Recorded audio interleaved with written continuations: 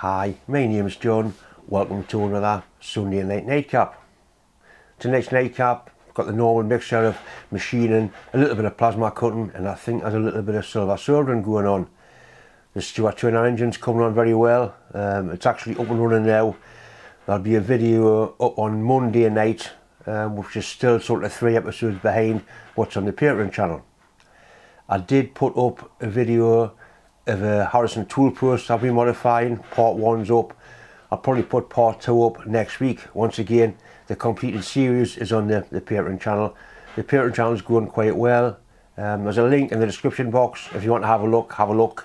If you don't want to have a look, don't have a look. It's as simple as that.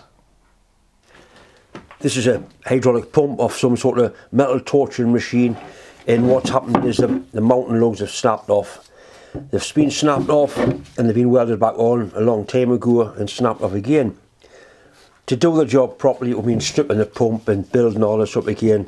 It's not really worth it. But what I think we can do is an easy fix is mill that flat in there, and then we can make 2 plates or a nice fit in there, and the clamping bolts will hold that in place quite nicely. That's what we're going to try and do. So I'll mount it in the mill and just machine that flat basically. It certainly appears to be cast iron, so it should machine quite nicely. I'm going to machine a spacer so I can mount it onto an angle plate.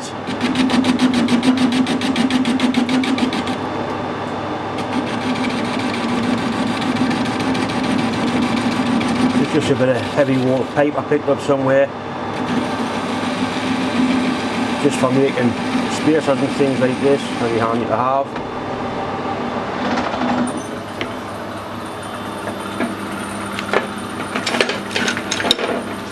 Just take that nasty sharp edge off.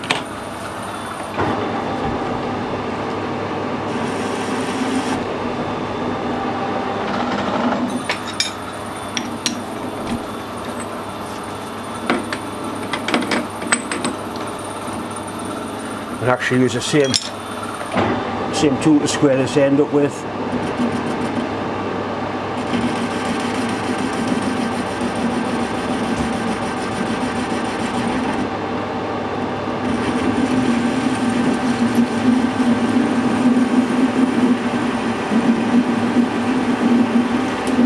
Not as effective as the other tool, but it did the job.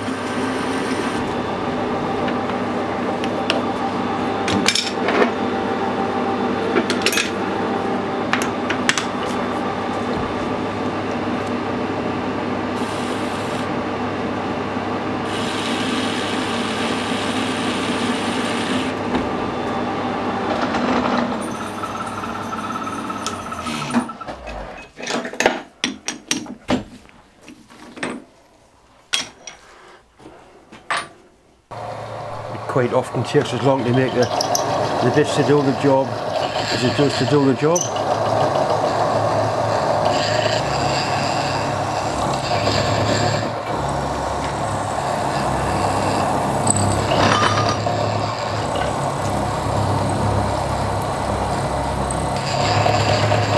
The idea of using that angle plate on here wouldn't work because my angle plate isn't big enough, the stud centres aren't big enough.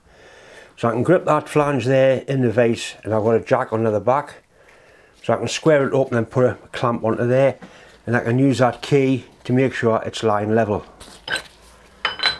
So we'll clock in onto that key there, get it line level, and then we can clamp it down and machine that bit out the back of there. We could put a clock on that face going up and down, it doesn't make any difference as long as we get it line level. If I turn round, we've got a nice flat part of shaft. We can use that.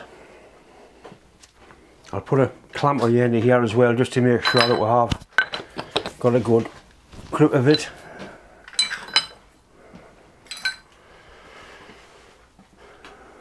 It's part of the fun when you've only got small machines and you're trying to do jobs that are really too big for what you've got. There's always ways and means of fiddling around. It's different if you're doing it for a living, but when I'm just pissing about like this, there's not really a problem.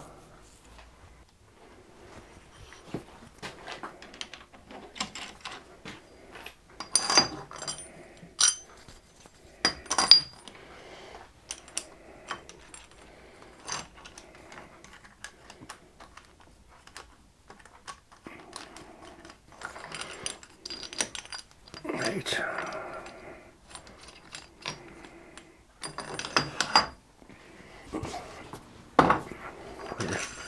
Substantial bit. You quite often see us using these washers. My friend Bob gets them from work. The bits that stump out of metal when they're making parts, like the waste parts. They're ideal for packing pieces like this. One more should have it about there.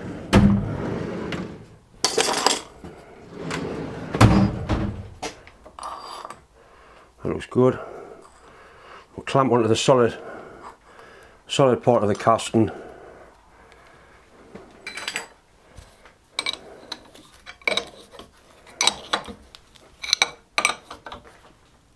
Right, then we'll have another look and see how our zero is doing.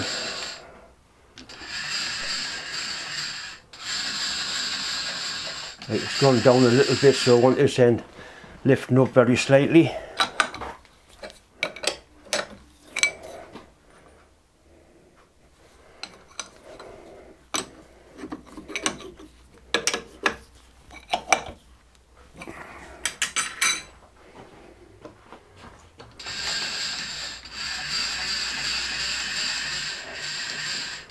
A little bit more, just about there.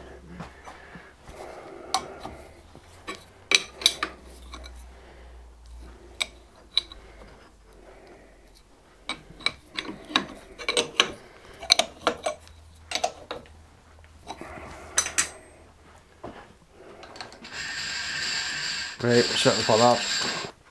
That's the jack I'm using. It's like a wedge jack. Somebody actually drew that, and quite a few of my viewers made them. Made a nice job of them as well. It's quite a handy little tool. I bought it at a car boot sale, minus the wedge part. I made me a wedge for it.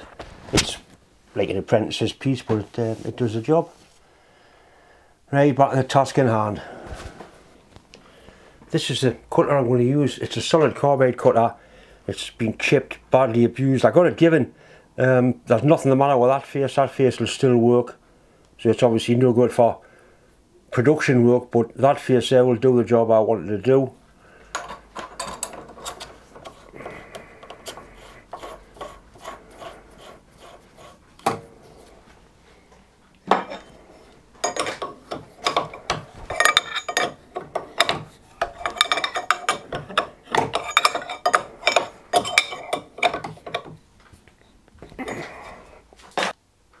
I'm just going to lock the table off so it can't move. At least it won't move where I don't want it to move.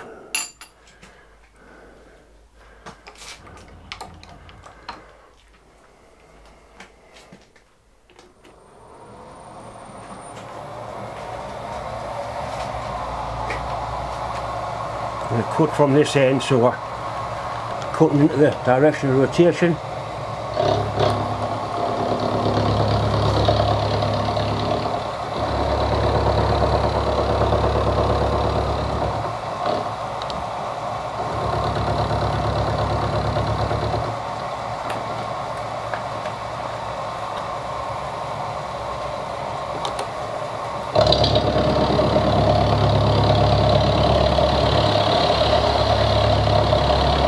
See how that milling cutter is doing exactly what I want it to do.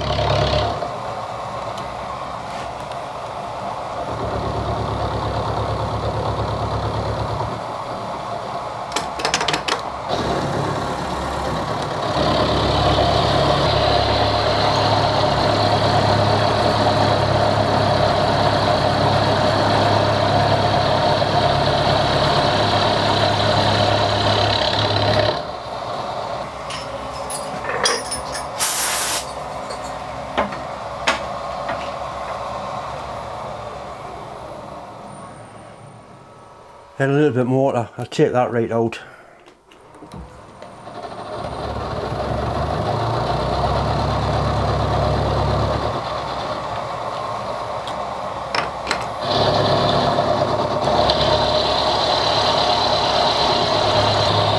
there's no power feed on this axis of the mill, but I couldn't get it in the other way.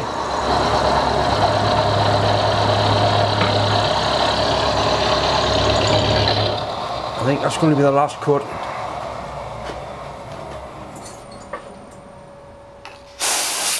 we'll leave it at that.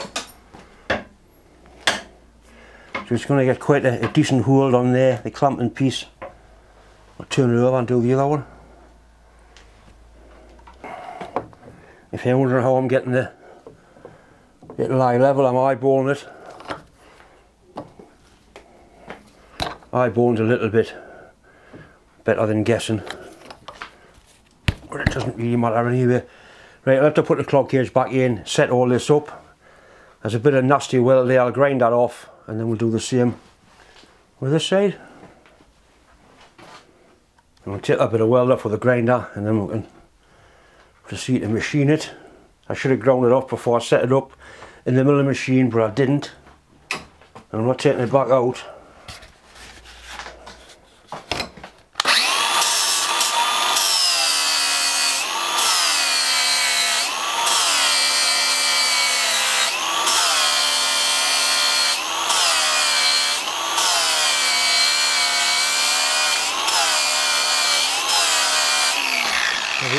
Noticed there when I was grinding that the sparks at first were very bright, fiery sparks, because that had been welded with a nickel rod, and when I got down to the cast they went to the normal dull cast iron type of sparks.